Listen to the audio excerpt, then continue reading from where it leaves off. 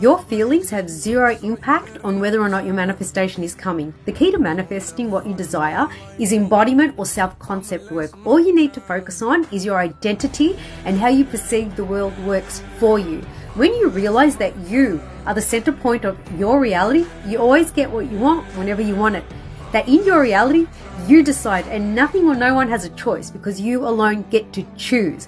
When you believe that about your identity, when you're sad or angry, frustrated, anxious, it will not shift your identity. This is the ultimate key to living the life you desire, to receiving your manifestations instantly. It doesn't matter what you feel. It's part of the human experience to feel. It's okay. But what you're not supposed to do is attach your sadness to thinking that your identity now needs to change to someone who's less than or someone unworthy. But they shouldn't change your identity. Learn how to become the observer of them and still know deep in your bones that you still always get whatever it is you want. When we're so reliant on our emotions, let them control everything, let them dictate how you feel about yourself. This is when you spiral and when you're losing your power.